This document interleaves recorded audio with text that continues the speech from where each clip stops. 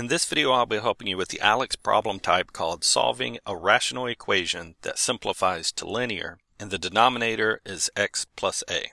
We're solving for x, and since x is in the denominator here as the x minus 4 on the left-hand side, my first step is going to be to multiply both sides of this equation by x minus 4. And the reason that I'm doing that is because that's going to cancel the x minus 4 in the denominator on the left-hand side, leaving me now with just 2. And then on the right-hand side, I no longer have a fraction, there's no denominators, but I do need to distribute that 6 by the x minus 4. First, 6 times x is 6x, and then 6 times a minus 4 is minus 24. And this already looks much easier to solve because without any fractions and without the variable in the denominator, I can just isolate the x here on the right-hand side by first adding 24 to both sides, canceling the 24 and leaving me with a 26